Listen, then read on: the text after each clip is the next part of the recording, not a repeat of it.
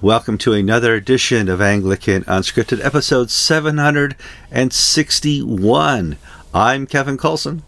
I'm George Conger. Today is September 27th, 2022.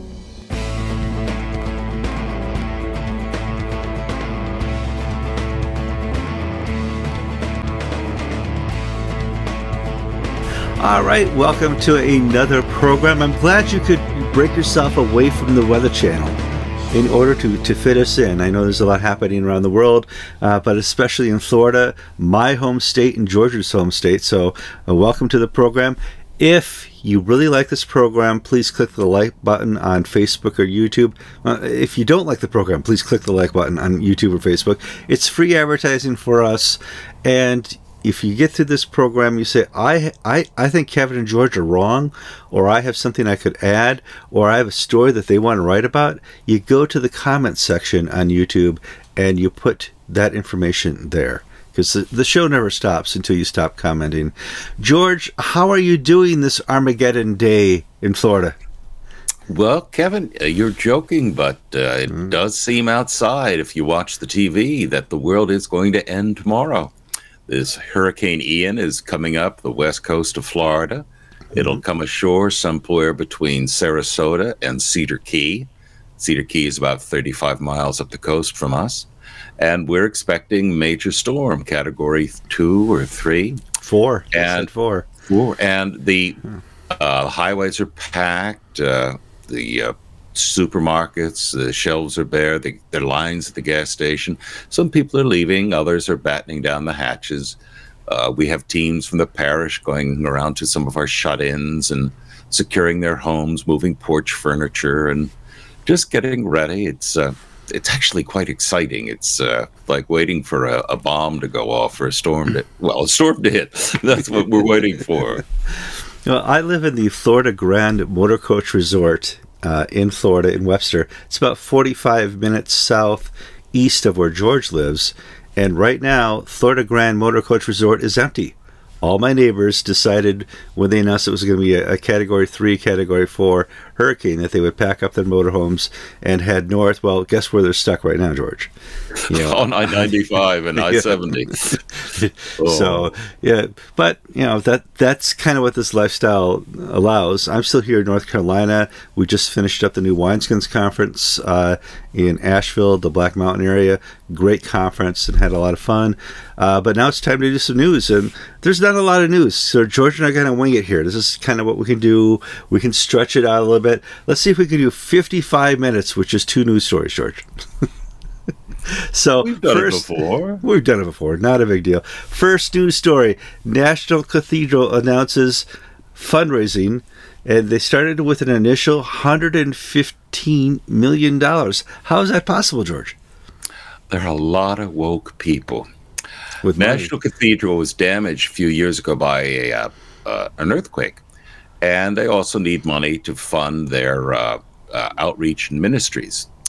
I don't know what they are, but they need money. And so tours. They're tours, George.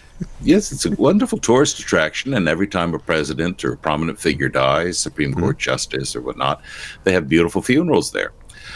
Well, they've started a fundraising campaign, and they announced yesterday that the initial sort of non-public phase, they've raised $115 million. So they're confident that in the next 2 years, they'll raise the remaining $35 million to hit the $150 million target. Friends, not all the money in the Episcopal Church has gone to lawyers. Somebody's got a lot of very deep pockets. Well, okay, the enemy has always had a lot of money in this. I remember from the youngest age in college and later years, this is the 80s, seeing all the donations that were made to different activists back then. I go, wow, where does that person get all that money that they can donate $250,000 to this socialist cause in Ronald Reagan's America? And so that has not changed. Money flows freely in bad places, George. Yeah, and actually, Kevin, it's been true for so long that we don't really worry about it. I don't worry about it. The conservative movements don't worry about it because we don't expect conservative or traditionally minded groups or causes to be well funded. In other words, we just do the work and pray that God provides. Whereas the liberal groups have, the National Episcopal Church gives out hundreds of thousands, millions of dollars of grants each year for projects. And if you look at the projects, they're like, raising awareness for transgender teens in rural Nebraska. Basically, that $50,000 just to pay some activists to twiddle their thumbs for a year. And send in a report. They want the report because that's what the money bought, the report. Yeah, absolutely. And, $50,000 could buy, if I had it, would buy a youth minister or could pay, move a part-time priest to a full-time priest. But that's not how the church operates. And it's not just the Episcopal Church. The Church of England is like that. I've contacted Lambeth Palace for a comment about a story I'm working on. And, of course, they've been busy past few weeks. But about a month ago, Lambeth Palace announced that they were advertising the position of an assistant to Mrs. Carolyn Welby, the Archbishop of Canterbury's wife. She would have a full-time paid assistant, and I think the salary was £28,000. Wow. And I wrote to them saying, where is this money coming from? And in other words, who's paying for this? And because I contacted Lady Carey, former Archbishop of Canterbury's wife, and she said, they never gave me an assistant. True, during the Lambeth conferences, they'd give me somebody to help with the spouses conference. But, the Church of England has money to throw at giving Mrs. Welby, who has no position within the Church of England other than being married to the Archbishop, giving her a full-time assistant. Whereas meanwhile, they're closing parishes and, I'm sorry, you're running 4 parishes right now. You're going to have to up it to 7 because we have no money. There seems always to be money for the National Cathedral, for their tour guides and docent programs, or for aids to the Archbishop's wife. But there's never enough money from these institutions to do the real work of ministry. Well, that's true. I mean, all their money seems to be a waste of money. Within orthodoxy, within the Anglican Church, you don't need money to do amazing things. You need believers to do it, and people who are faithful in prayer. And we see this all over the world where very little money but very faithful believers raise up churches and raise up communities, feed the starving. I was just talking to people who are helping feed people through the Ugandan starvation. And I'm like, wow. And did they have a lot of money? No. They had a lot of faithful believers who found people with trucks, who found people with food, who were able to organize food kitchens to package this food, and they delivered hundreds of thousands of meals in a province of Uganda where starvation is very ripe right now because of, it's not flooding, but they certainly have a drought going on over there. So, yeah. Terrible drought in the East Africa, Great Lakes region, and yet the church is stepping up to do its job. You once interviewed one of these lost boys who became a bishop, or from South Sudan. Yeah, the new one is Abraham. I think I interviewed Isaac back at St. John's Newport Beach about 10 years ago, and just great witnesses to people who were forced by war in South Sudan to take to the road and walk hundreds of miles to safety. Many of them ended up in Rwanda and other countries because of the genocide that was happening in Sudan at the time. And these boys, when they arrived at different places in Africa, were witnessed to by the church. And because of the persecution they were just under, they instantly discovered their faith. And have become, wonderful clergy and bishops within the Anglican community. But money is a wonderful thing when you have it, but it also, money can basically corrupt ministry. Not sure. Right now in China, the situation for Christians has not been this bad since the Cultural Revolution in the 60s. Ministers in the house churches are actively being arrested, and the official state-sanctioned churches, the three self-patriotic movement churches, they're being closely monitored, and we've had stories where the Ten Commandments are taken down from the wall of the church, and the sayings that Chairman Mao or Chairman Xi are put up. In Hong Kong, the Anglican diocese, the archbishops there, have been completely silent, or actually pro-Peking. And I hate to say this, but for me, it's dominated by the fact that they have all these property and all this money that they could lose if they don't play their cards right. Whereas in the mainland, when all the churches were taken away by the communists, these house church leaders, they have nothing to lose in terms of financial purposes, yet they're the ones actually converting and bringing the good news of Jesus Christ to people who've not heard it before. So sometimes money is a hindrance to evangelism because you do everything you can to protect it rather than use it to spread the gospel. And we see that in China today. Well, China's a great example how money compromises you, whether it's in religion or in business.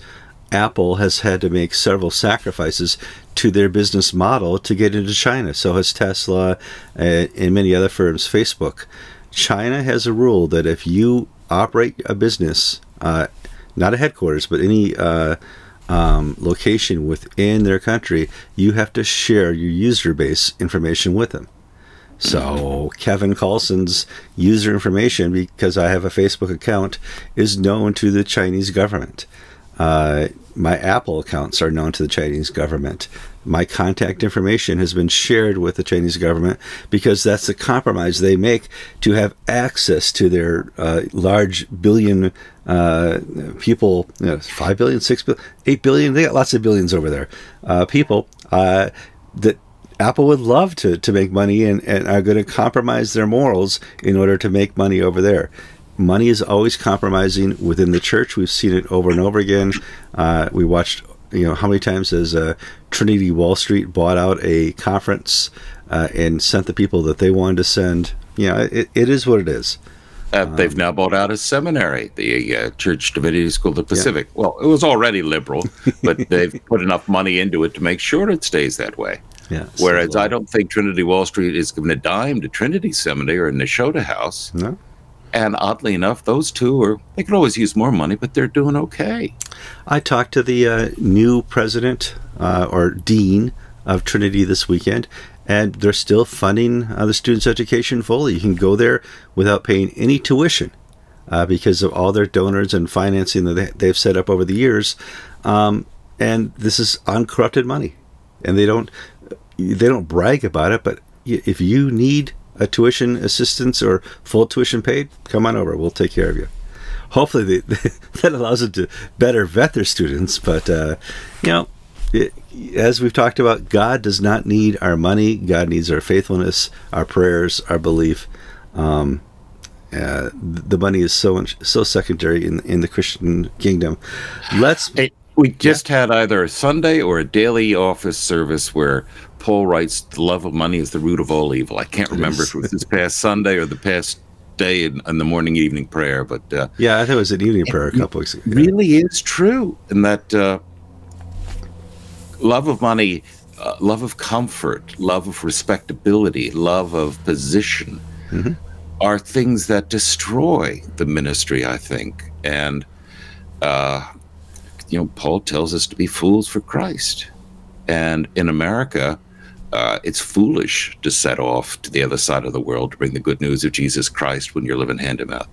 Our friend Father Argo in the Middle East, that's foolish. You could get killed. You're not going to get rich and famous and powerful. We can't even use his real name. So nobody knows what this incredible fellow is doing. Because the culture says that's wrong. Yeah. I mean, at New Wineskins, you get to meet the missionaries of the world. And every 3 years, they fly back here to America and have a missionary conference where they encourage one another. They share the stories. They attend teachings and talks, and then they go back out. And I got to meet 900 different missionaries from around the world this week, shook hands. A lot of them are fans and viewers of the program. I want to thank them for taking time in their busy ministries to even watch Unscripted. But they said, "You're the only place we get our news." I'm like, that's so humbling.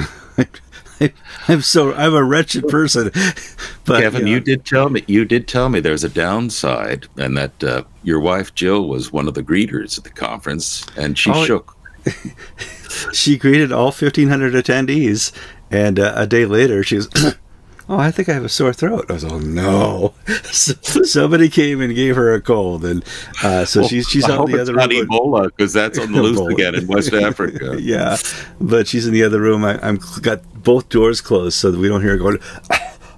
So so I hope you feel better. We're going to pray for you, but I hope I hope COVID didn't break out. I don't think it did, because I think this is just one of those colds. And that's the cool thing, right? Now that COVID is ebbed, and we've come back to a place where normal colds, flu have returned to be more predominant than COVID and allergies and everything else. So the world is slowly returning to normal, except if you watch the Weather Channel. George, the news I read, the only interesting news I saw in the church world that relates to Anglican Unscripted is Desmond Tutu's daughter was denied a license to preach and officiate by the Church of England at her father's funeral. Is that right? Her godfather's funeral. Godfather's funeral, sorry. However, through whatever means, she was able to do it anyway. So let's talk about the story. Mfo Tutu van Firth is one of Desmond Tutu's children. She is in a same-sex marriage with a Dutch woman. She was ordained in the Episcopal Church about 10, 20 years ago. But she's not been an active priest for many, many years. She was refused a license in South Africa because that its South African church does not permit same-partnered, same-gendered clergy who are in marriages to exercise pastoral ministry. Tutu's godfather died, and before his death, he asked her to preside at his funeral, which was going to be in England. Well, to do that, for any minister to preside at a Church of England parish for a service, you have to have you have to get permission. And this is not an active priest, so this is not somebody where Bishop A can call Bishop B and say, "This is one of my people," and whatnot. Rather, she's basically a retired or inactive clergy person who does not belong to the Church of England, and she wanted to be able to celebrate and act as a priest in the Church of England. Well, the bishop, the diocese there said no, because these are the rules. First, and one of them was that she is in a same-sex marriage. Well, this provided outrage to those who were waiting to be outraged. So Jan O'Zane, the lesbian activist in the Church of England, talked about the moral cruelty of this and that and the other. And the joke of it is, and it's not a joke, was that the Bishop of Hereford put out a letter, and he's considered an evangelical, saying we've bent over backwards to accommodate her, and allowing her to preach and do this and that. She just can't do the Eucharist at the funeral. And oh gosh, I wish the bishop said that this weren't so, but hopefully one day we'll be able to do this. So the Church of England is going down the toilet pretty darn quickly. It has its rules. Yes. Yeah. It has its rules, but a bishop who's considered an evangelical is rubbishing his own church's rules and regulations on this very point. So what's going to happen when they finish this living in love and faith dialogue, and where with the writings on the wall? It is but it's a non-story, because if I went to a Catholic church and demanded the right to celebrate at their altar for my brother-in-law's wife is a Roman Catholic, let's say I wanted to do her funeral, of course they'd say no. I mean, I'm not a validly ordained priest. I mean, they might allow me to give up a little homily or something, which is what the Church of England did, but it's being turned into another outrage. It's a manufactured outrage. It's a fake story. And like, once again, the soft evangelicals, the squishy, the squishy, emotionally driven evangelicals of the Church of England are getting rolled and taken advantage of. Well, they are to back up 5 years ago. The Church of England canceled the license of the Archbishop of Canterbury, George Carey, because he was a professor in the school that produced a pervert. That was an outrage. This is not an outrage. This is the church following its rules, not creating a rule or a set of circumstances they never really investigated. Okay, so let's keep our outrages simple and sane, George. But the power of the gay lobby in the Church of England is that they're perpetually outraged. They're perpetually aggrieved. It's never enough. The Lambeth Conference, where Justin Welby basically gave them a place within the church by saying they have a recognized valid theological position, that wasn't enough for the gay lobby. Yeah. That wasn't enough. Jan Ozane, the same professional complainer and scold, said, this how cruel this is that you don't say that we are the church, not the inheritors of the faith once received from the apostles in Christ. Deep sigh. And this is just the craziness, that we see within the Church of England and perpetuated in the Anglican community as a whole quite often. It also speaks to my mind of the lack of spiritual maturity of so many of these people, Jan Ozane, Mfo Tutu, because they have this concept that they have a right to exercise office and a right to conduct ministry, when in reality, all that authority is derived from your faith in Jesus Christ, not from a piece of paper you get from the archbishop or from the bishop. And these people, their lack of understanding of who Jesus is and how he works in this world and what is important and what is unimportant is so breathtaking in their ignorance. And I hate to say it, but so many people in the pews are like that. They just don't understand what God has done for them in Jesus Christ. And they get so worked up about not in essentials. We have two things going on here with the activist LGBT community or the woke community. Let me open up bigger, where they now don't have just money power, they have the power to cancel. If you disagree with them, they are so fascist that they will go the further step to make sure that you don't have a job, that you don't have money, that you don't have any influence in culture. It's amazing Anglican Unscripted survives in this type of culture, but their job is to make sure that if you don't agree with them, you don't get to speak. And that's one aspect.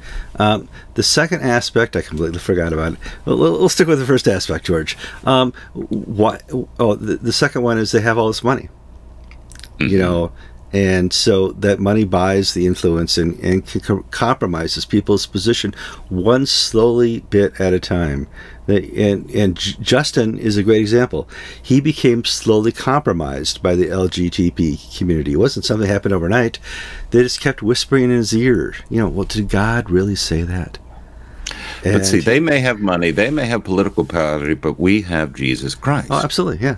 We know our salvation cannot be taken away from us by some crank in the suburbs of London who's upset about Mfo Tutu. Our salvation is in Christ is assured. And the problem is that the world has been against us from the very beginning. And the sad story of Justin Welby is somebody who seeks to accommodate the world to make Christianity palatable to Satan. and the satanic forces that rule. Who is the prince of this world? It's Satan. And Justin Welby seeks to make Satan happy with the latest and greatest policies of the Church of England. And it's never going to work. And so why even bother, seeking to accommodate? And, when you start dealing away portions of your faith to go along and get along, pretty soon your faith is gone. You got to stand for something at some point in your life. Well, one of the greatest characteristics of being a Christian is to be humble, to stand fast, and to finish the race well. There are many bishops in the Anglican Communion and priests who are not finishing well, who are not sticking out the fight, who are willing to compromise in order to grow their church. If you're compromising your faith to grow your church, and you're compromising the lives of the people you shepherd, the Bible does not speak well of your future. This is the same story we had last show with the new rector of Holy Trinity, Brompton, where he's going to avoid the whole gay issue because he's got a brand to protect. And gays have bought into the Alpha movement, and therefore he's going to change the original teaching so as not to offend customers. He's not a Christian priest anymore. He's a corporate manager of a brand. Yep, you've been compromised. Well, George, we're really doing well. We got 26 minutes and 2 stories. We're going to rock this. We're going to go 60 minutes at least. Okay, I'm here, Black Mountain, North Carolina, right outside of Asheville. I've been attending the New Wineskins Conference 2022. Had 1,600 people fly in here to attend the conference. Some people stayed. In fact, all the ACNA bishops stayed to have a conclave. Kevin, a conclave, isn't it called a secret conclave? No, that would be an oxymoron. A conclave is already secret. And they're meeting here to discuss some issues. And when I heard there was a conclave, I tried my best to squeeze out of some bishops what they're going to talk about. And I could not even get Andrew Gross, the communications person, head of the ACNA, to admit that there was a conclave. He said, I can neither confirm nor deny that there is a conclave happening at Black Mountain this week. Oh, that's weird. Okay, fine. So when approaching and talking to some bishops off the record, they said, we can neither confirm nor deny that there is a conclave happening this week at Ridgecrest. However, one bishop said, but we have a lot of snotty-nosed, woke, unvetted priest in the ACNA that we may want to talk about. What?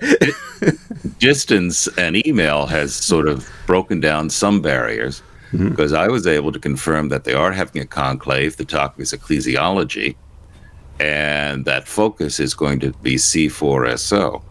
So when we put all these pieces together, plus we have an official denial.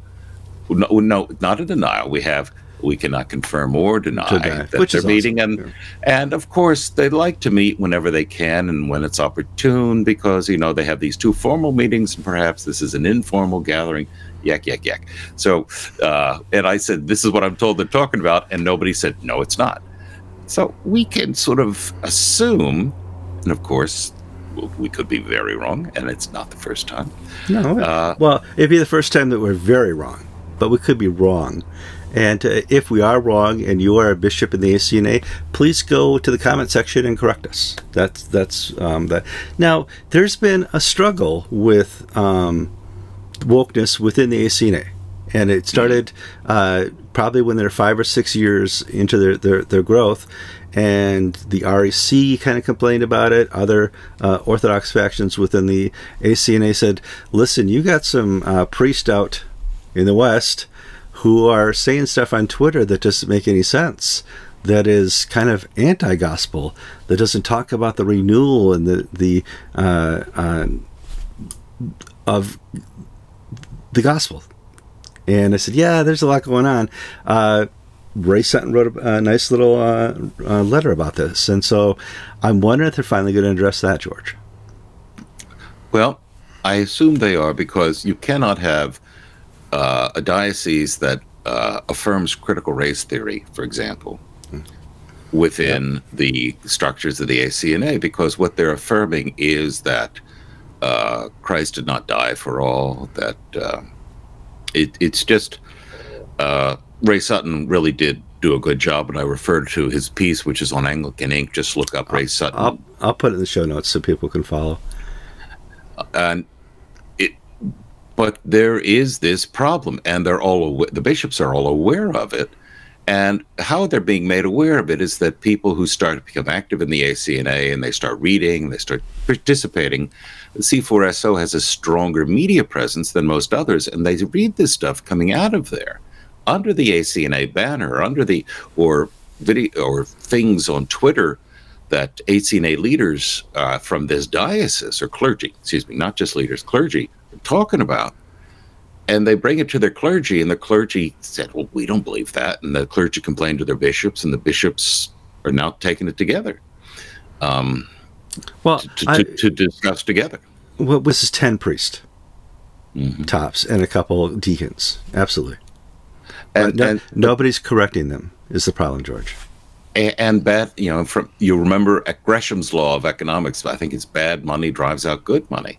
Yeah. So, I remember when we had the horrors of the Catholic priest abuse scandal 20-odd years ago. For the first time in my ministry, if I'd walk around with a collar on, let's say at the airport in Philadelphia, people would look at me askance like I was a pervert. Because one guy in another denomination had done something all people wearing collars were therefore suspect. Now that's gone away, thank goodness. But when you've got one priest who's active on Twitter writing these woke things that could come out of the mouth of the Washington Post 1619 Project people, it really does harm to the greater institution. But hey, that's my view. Well, hopefully we have more influence than they do. I say in humility, but we have to watch out for this. We'll have to see what happens in the well, we won't be able to see what happens in the conclave. Hopefully we can gather together some press releases over the next couple of weeks and connect the dots to what happened, or we'll see some reforms within the ACNA, or a diocese will be forced to hold their ministers accountable for what they say on Twitter. Hopefully, I think what my sources, and I'm sure they're probably the same as your sources, Kevin. Not all, but this is not being done out of political animosity or jealousy. This is being done out of spirit of love and fraternal correction. The people I've spoken with are not like, oh, these SOBs, blah, blah, blah, but rather, gosh, if these guys just didn't, if they focused on Christ and the real message and the real work, they wouldn't be leading people astray. And we have a duty to help them get out of this hole. So, see, here's the difference between my experiences of the Episcopal Church is that so much of the political fights were personal animosity. Bill Love was persecuted because he was not one of the boys. He didn't go along to get along. And,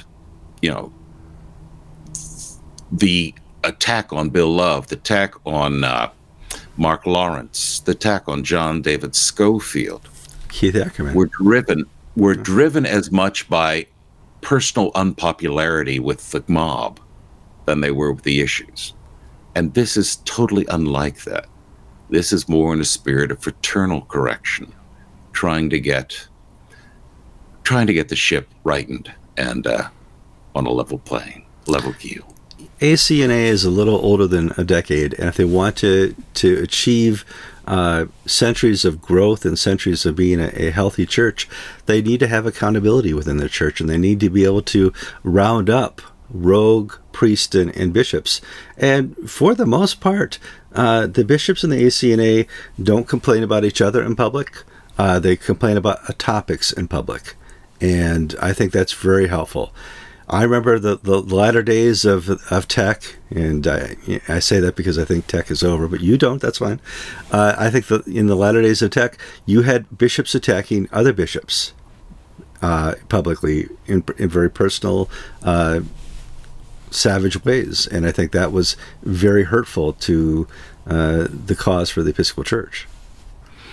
Yes, but I can only speak for myself on this point. A person wrote to me. I get letters all the time. How can you stay in the Episcopal Church? Sure. And it's because where God called me to be, and it's where God planted me to fight this good fight.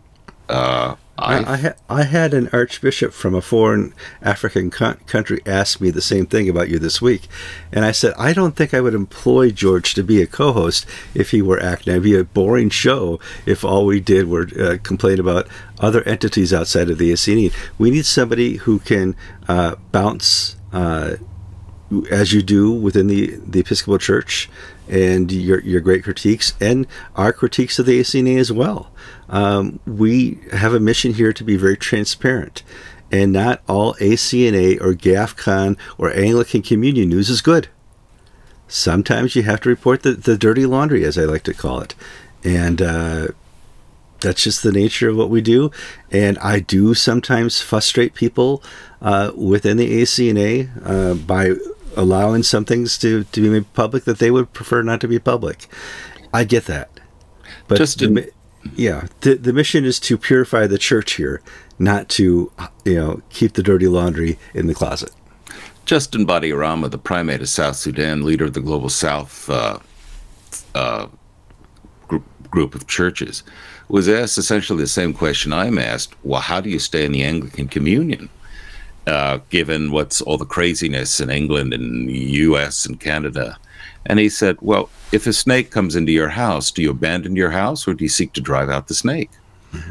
And that's basically my attitude right now. In my church, my house, we're winning souls for Jesus Christ. It's the Spirit is alive and powerful, and all the crap that goes on elsewhere is elsewhere. And my job is to drive out the snakes that may be trying to get into my house and into my friends and fellow Episcopalians' houses. If I were to run away and build a new house, the snakes would soon follow. And this is what we're talking about with C4SO. The snakes that have infested the Episcopal Church are trying to sneak into the ACNA.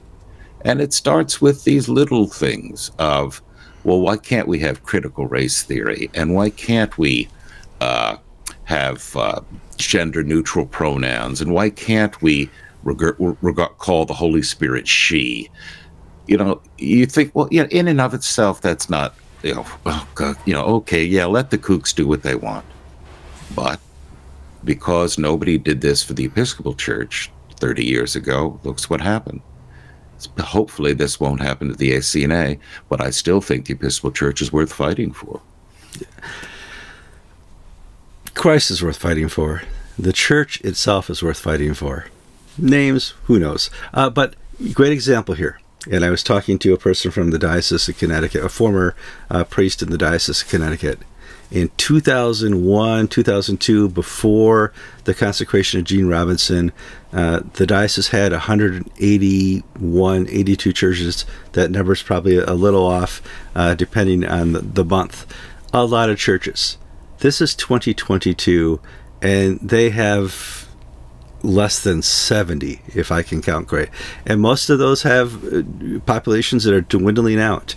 The Diocese of Connecticut has been absolutely decimated by the desire to compromise, the desire to make sure that they are one with culture, that they accept all people, and don't try to transform anybody's life. Yeah, there are consequences to stand for the gospel, and we're going to elect a new bishop in Central Florida, and I was nominated. I didn't go anywhere, and I was confidently told it's because you would not be confirmed by the Episcopal Church. We're not going to go through a Mark Lawrence situation.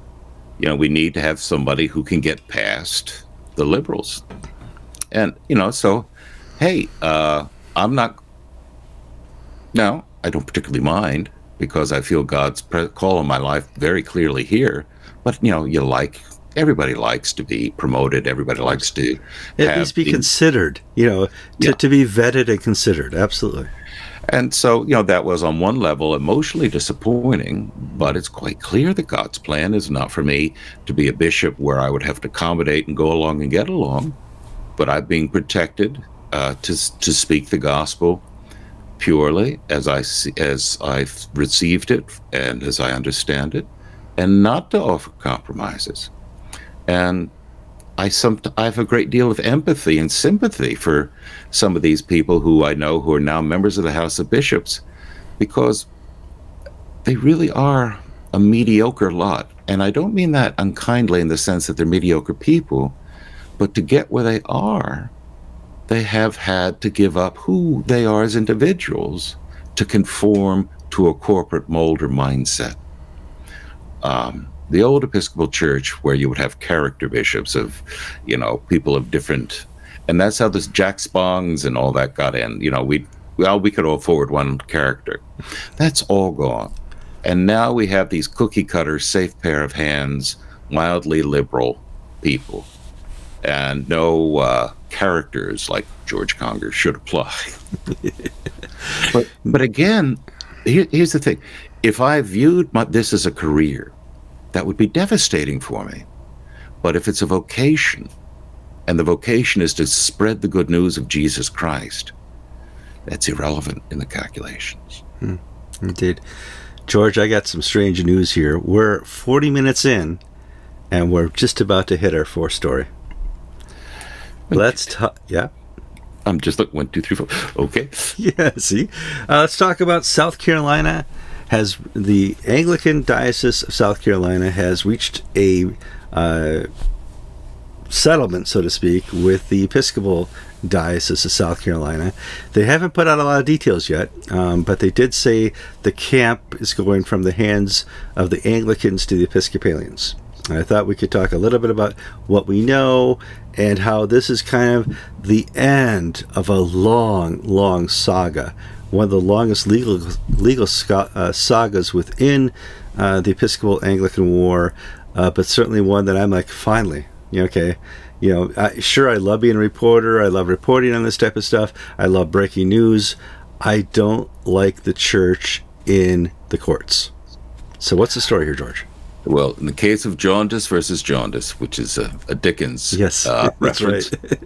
South Carolina versus South Carolina has the two parties released a joint press statement yesterday saying they had settled all issues between the dioceses.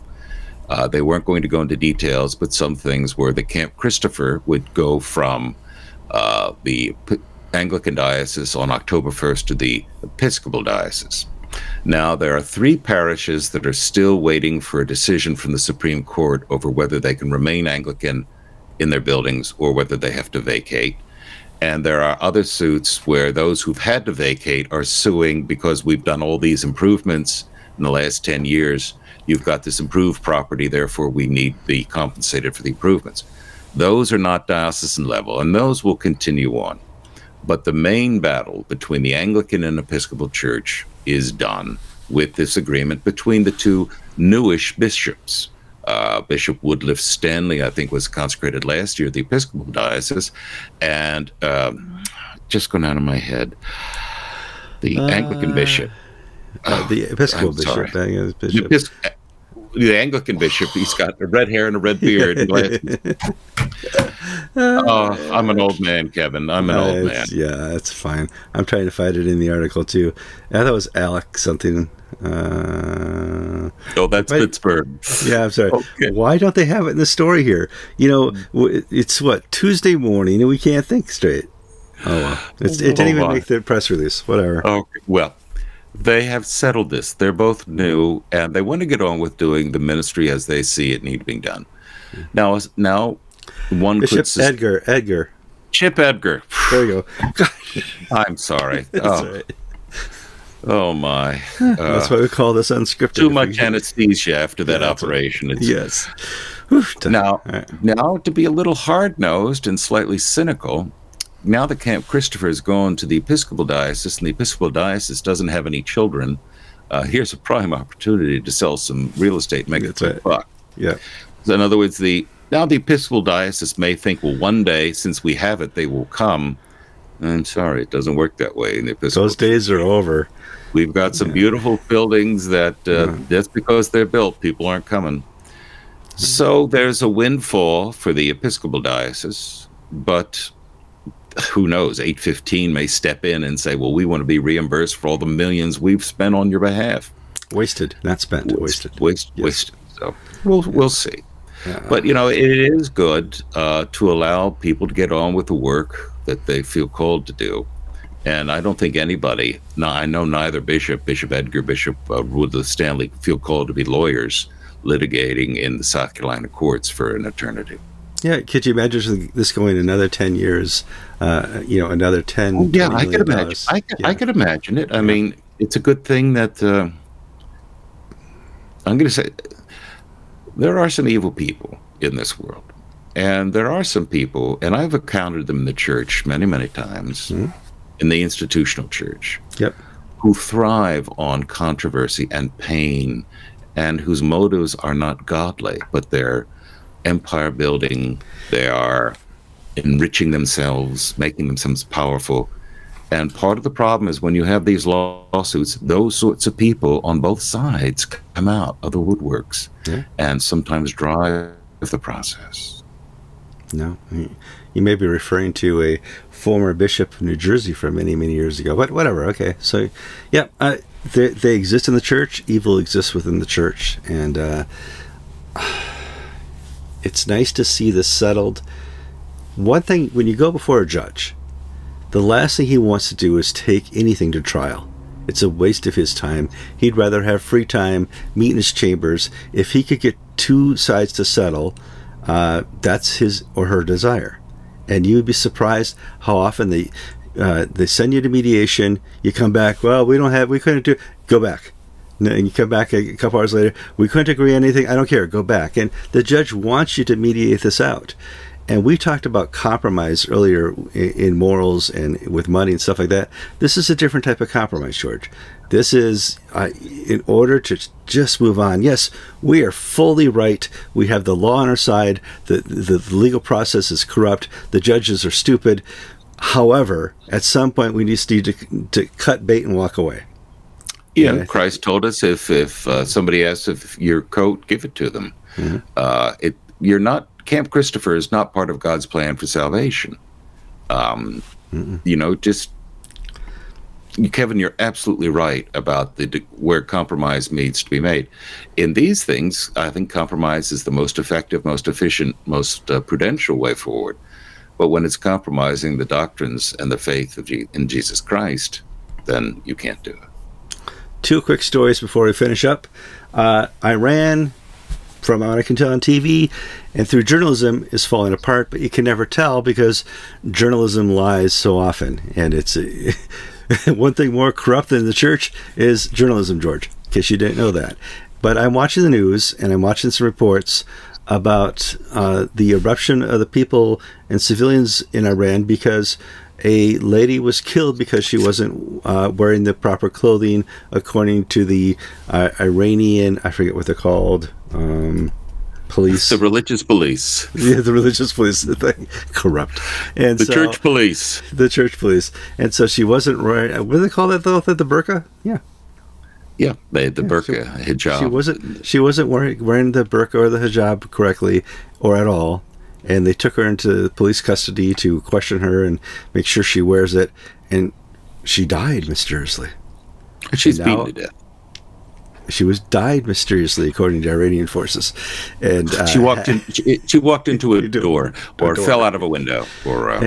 And the Iranian people, under a very corrupt government, under very shut down news, state medium news, have erupted. This enough is enough already. And I don't know if this is going to be an Arab Spring, but maybe Iran leadership would fall within 6 months. I don't know. Masa Amini was the young woman's name, Yiddish ethnicity, and she was arrested for not wearing face covering to the satisfaction of the morality police, which is a real police force.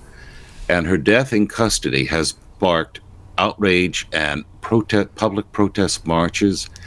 It started off in the Kurdish regions.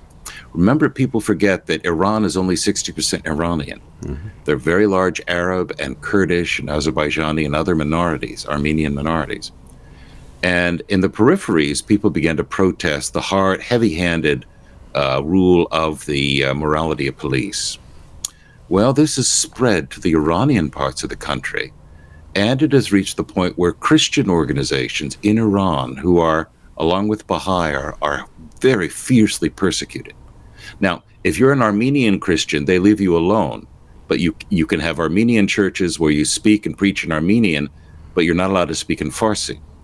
So, but if you preach the gospel in Farsi, you will be arrested. That's why the Anglican Diocese of Iran, which was founded by Iranian converts from Islam, has been all but made extinct.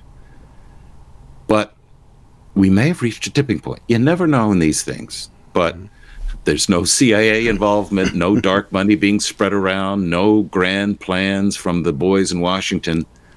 It's just, an Arab Spring may be happening in Iran as winter approaches and food shortages loom and the economy's crashing. We'll just see how long Iran, the mullahs, can hold on to power. Well, I think the CIA and the FBI are too busy arresting pro-lifers here in America with their SWAT teams than to deal with Iran. But I want to cover that story more fully next week. Let's finish up with Giorgia Meloni from Italy, the new prime minister over there. We talk all the time about the pendulum effect, that every country, especially America, has this pendulum that goes from left, that's your left, my right, yeah, that's your left, right, left, right, in politics, because the people are indecisive and they don't know what they like one year from the next year. And sometimes they just look at their TV screens and they do this and said, well, I'm going to vote anyway. And that happened in Italy. Italy was sick and tired with the European politics and many other internal issues, and have gone, and this lady is not far right. She's Reagan right, if you want to call her, but they picked a Republican, a right of center leader to be their new prime minister, George. Yes, Prime Minister Meloni is the first woman, and she's the first populist prime minister in Italy. And the old parties, the old ways of doing things have just been totally wiped out. She has majorities in both houses of parliament, the legislature and I'll call it Congress and Senate for American terms, but both levels. So she should be able to get stuff done if the bureaucrats don't sabotage her or the European Union. She ran on, Italy's got a crime problem, and it's not the mafia. They have, the former prime minister just let anybody who got off the boat across the Mediterranean in to stay. And so you go to Rome, you go to the great Italian cities, and you see all these Arabs and Afghans and people from Africa milling around, these single men with no work. And the crime wave that Italy is going through is akin to the crime wave in Chicago or New York or other places where law and order is broken down, because the old woke administration, A, put no brakes on illegal immigration, and B, didn't enforce the criminal codes. And the whole sort of woke agenda that the World Economic Forum was pushing was the old Italian government bought that hook, line, and sinker. And the new prime minister saying is, look, the global elites, they want to destroy the family, they want to destroy the church, they want to destroy our sense of being Italians. And why they want to do this is to basically remove our identities, whether it's an identity in a family, our identity as Catholics or Protestants, whatever it is, or as identity as, members of a particular family. Sure. So that we become serfs or slaves, revolutionaries, for the great consumer spending that keeps the powerful powerful. This is as much a revolt against the Bill Gates of this world And one of the things that always bothers me about Justin Welby, how do I always come back to this guy, is that he is a part of the WEF circle. He goes to these meetings. He mouths their platitudes. And we've seen a revolt in Italy against the woke elites. And one of the things is that Francis is on the side of the woke elites. Pope Francis has basically quietly campaigned against this woman. And now we have a woman more Catholic than the Pope, in sense of traditional morality, in power in Italy. So we'll see what happens. I would say 20% of the Roman Catholic Church is more Roman Catholic than the Pope. Yeah, it is what it is. So, all right, that's a full show. We're 3 minutes short of an hour. You guys are great. We really appreciate you watching the show. As we end here, we are still raising money to go to Kigali. GAFCON 4 will be meeting there next spring, summer, and we want to be there. Good. Next March. Next March. So if you could kindly go to Anglican.inc and click on that donate button, it'll take you to our PayPal account. Somebody graciously gave us a lot of money a couple weeks ago. I want to thank you for that, but that's not going to get us there. And I appreciate the rest of you sharing the burden. So, well, just, I priced out air tickets. It's about $1,500 from me, and it'll be the same for you because you're not down here. Hey, we could fly over there together. Yeah, it's about $3,000 plus the and hotels in Africa are expensive. They're no Motel 6s or Airbnbs. No, there's not. And so it's going to take a big chunk of change because, and then we have to purchase Wi-Fi access and we have to get what do we get at the? We always after a meeting go sit down at the local cafe. We get our French fries and our Diet Coke. That costs money. That's that's not free. So, well, to eat like a Westerner in Africa is expensive. Yes, it is. Yeah. And I don't mean to be unkind, but Kevin, I tried the local fair in Tanzania, and who was the one who almost died of cholera from don't eat the lettuce. I told you not to eat the lettuce. You're it's fine. You'll be okay. Oh, I'm going to be healthy. Fruits and vegetables. And Kevin has everything boiled or everything canned, and he's happy as can be. And I'm dying. I'm dying. My eyeballs are turning yellow. I mean, I'm just dying. The good old days. Tanzania, that was. I'm Kevin Carlson. Actually, that was a great way to lose weight quickly, but never mind. No, that's right. We need to finish the show. If they see that there's an hour YouTube of Unscripted, they won't even click it. I'm Kevin Carlson. I'm George Conger, and you've been watching episode 761 of Anglican Unscripted.